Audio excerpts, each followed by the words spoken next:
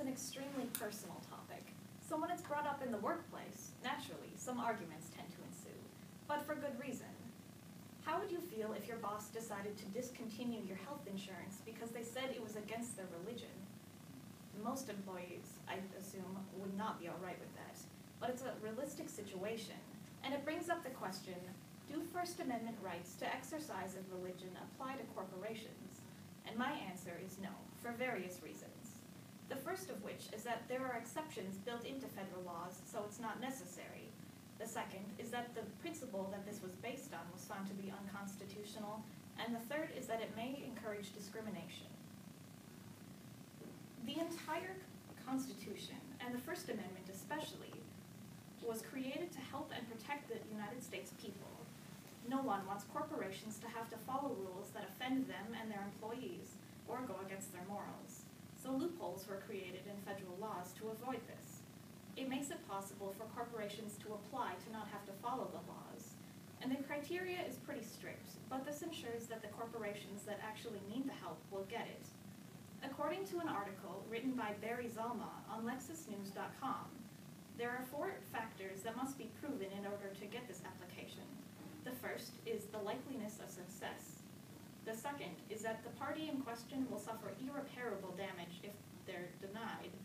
The third is that the preliminary relief given won't result in worse damage in the future. And the fourth is that public interest supports it. This principle exists so corporations don't need to back a specific religion in order to keep their values protected and the values of their employees protected. Because of this, having corporations declare a religion just isn't necessary. The act that originally brought up the question of if corporations should have religion was the Religious Freedom Restoration Act of 1993, or the RFRA.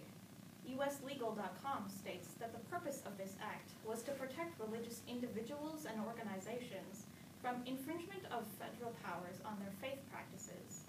However, this act was found unconstitutional. So logically, if the basis of an argument is unconstitutional, then the argument itself probably is too.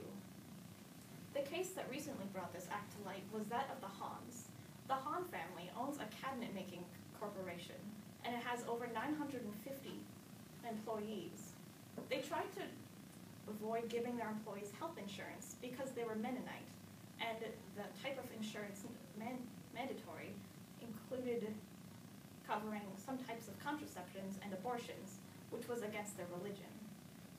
They lost the case, though, which furthers the point that corporations don't have the right to religion. But it also brings up a question of if it will actually help the employees or not, which brings us to the next point.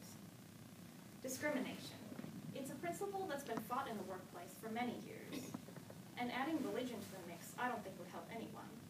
On the United States Equal Employment Opportunity Commission's website, the fact that religion can't be a factor in hiring is stated.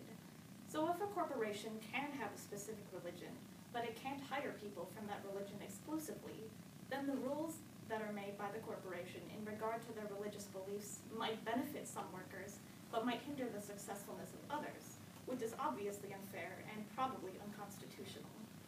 Adding religion to corporations may help the leaders of them, but it's not going to help the employees, so I don't think it should be allowed. The question, do First Amendment rights to exercise of religion apply to corporations, has a lot of discussion around it. But my answer is no, because there are exceptions to laws that make it unnecessary. The act that the principle was based on in the first place was considered unconstitutional, so the act in general can't be constitutional, and because in some cases it may lead to job discrimination. So in my opinion, since religion is such a personal topic, it should be kept out of the workplace and should stay in homes and in churches.